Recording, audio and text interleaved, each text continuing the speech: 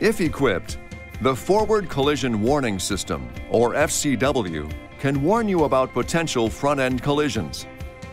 FCW uses data from the front sensors, electronic brake controller, and wheel speed sensors to calculate a probable collision.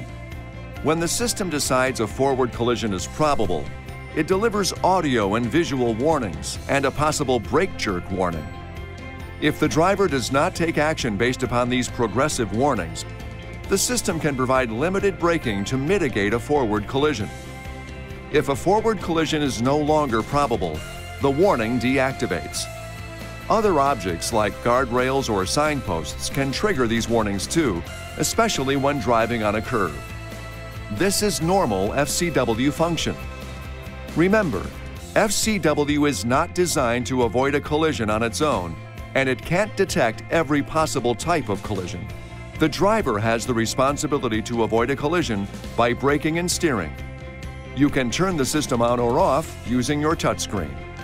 This video is not intended to take the place of your owner's manual.